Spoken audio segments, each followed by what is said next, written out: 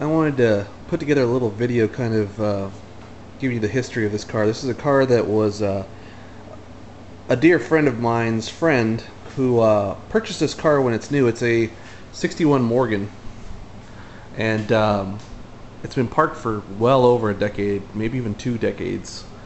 Means a lot to the family. A lot of mechanics have worked on it in the past. I'm not a mechanic, I'm a mechanical engineer. But my friend asked if I could come and look at it. You know how most things go. You come look, you figure a little carburetor work, and everything will be fine. Well, the carbs were a bit of a disaster.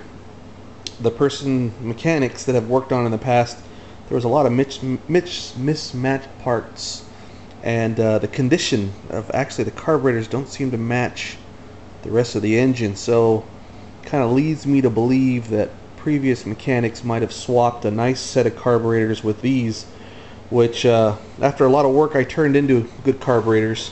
As you can see, I did a lot of plumbing work, and I added a heat shield, made a heat shield for it, drain tubes. I'm not really a fan of a lot of rubber tubing. I have it where we need it for flex, but I like a lot of as much tubing as possible.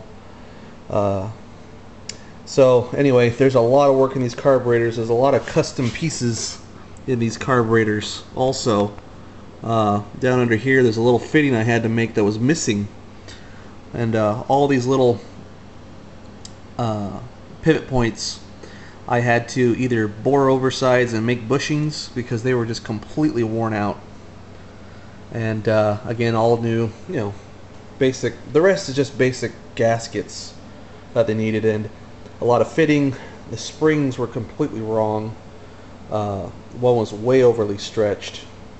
But anyway, replaced the bits that needed replacing, fitting, bushings in the throttle shafts were worn out. Those had to be remachined, and luckily I have a machine shop at hand, so I could do that at home.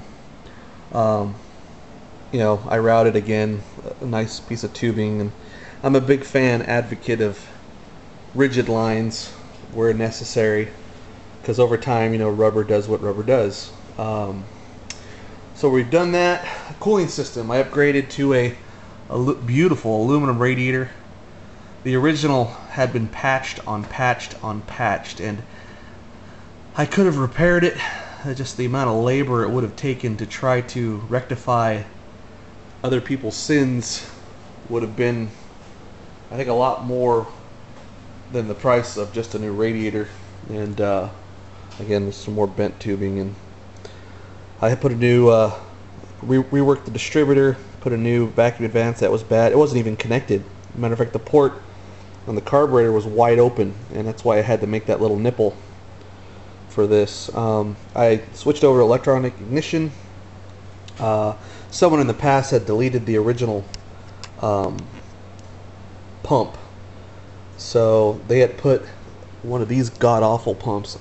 I never liked these on an SU, these Mr. Gasket, because these are 5 pounds plus, and you really need a little lower than that for an SU to keep it from flooding. I'll show you here in a little bit what I put in. I rebuilt the brake system.